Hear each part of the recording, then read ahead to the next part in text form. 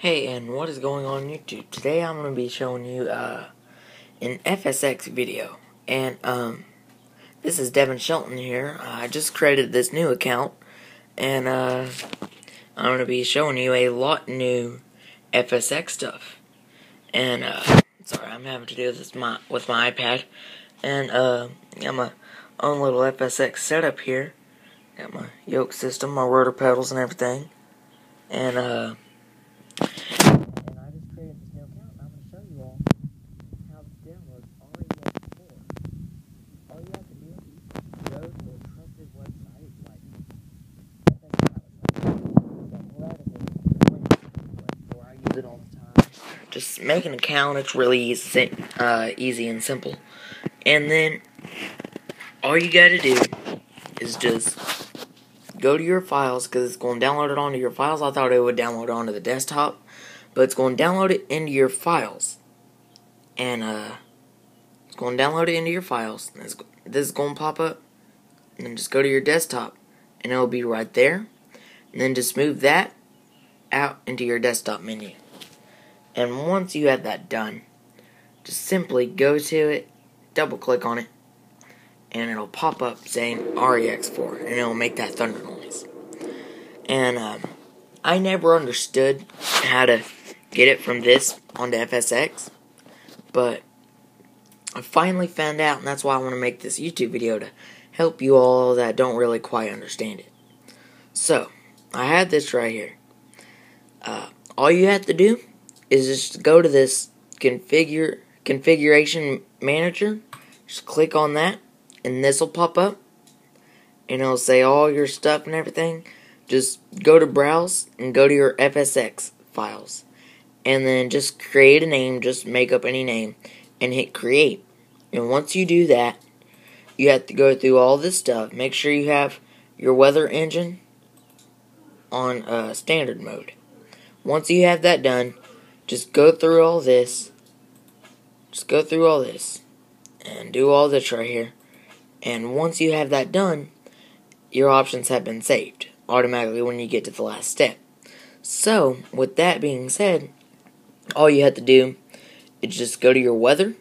I have mine under Real Weather System, Real Weather, and just type in your own airport ID. If you don't know an airport ID, I suggest what is it? It's KD. Man, I forgot it. My bad. Sorry about that. Well, I know one that really works. It's TN08. TN08. And all you have to do is just have that done like that. Just type it in onto this little box right here, and then hit search. And this other little bug is going to come up. Type that. Then you type in the same number. TN08. And then once you have that done, just hit search, and just hit search, and it'll come up right there. Your airport ID will come up. Just hit that, and just hit cancel right here, and then it'll come up, and it'll say TN08 in that box. And then you can go to the weather system. You have to set the weather system up, but since I already done it, won't let me go back to it. But you have to set this weather system up right here, and that's why I had trouble with the most. Once you had that, I don't have my flight simulator running right now, but once you had that done, all you have to do is just click submit. Sorry, I have trouble pronouncing words. Submit or something, and I mean, it's just really simple. And all you gotta do before you do that, just go over here, and I've already saved FSX1, and you have all these textures right here. You have the runway textures. I suggest runway 4. It is very amazing. It makes it look so much more real. And with that being said, it's the REX Essential Plus Overdrive HD. You can get it off of any trusted store.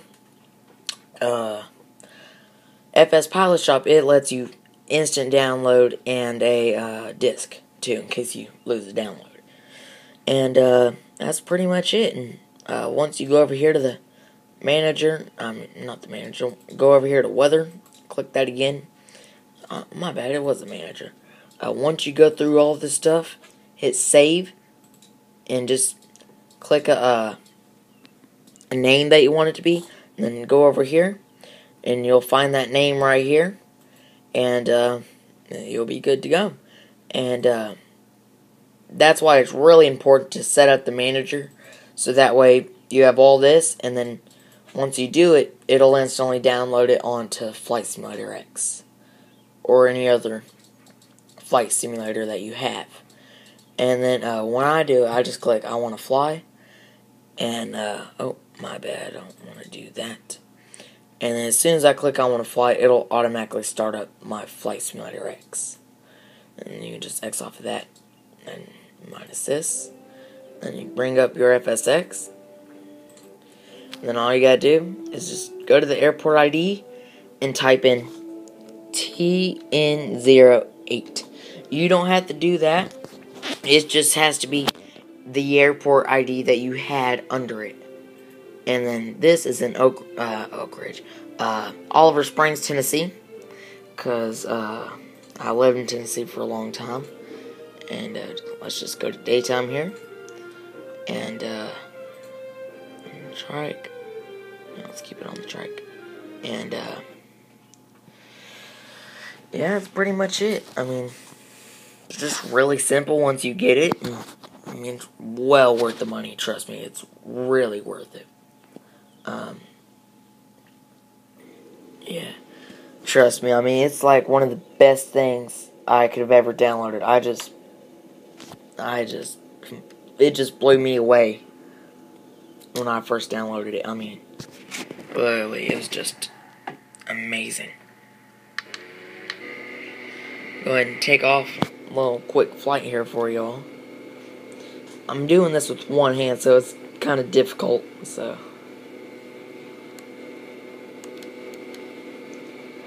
And, yeah, this is Oliver Springs, like I said.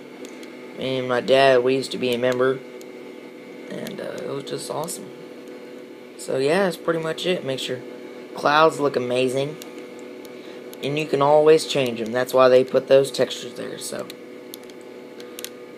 Hope this video all helped you all, and hope to see you soon once I make another video. So, alrighty, and don't forget to like and subscribe. I'm gonna go ahead and land this here for y'all.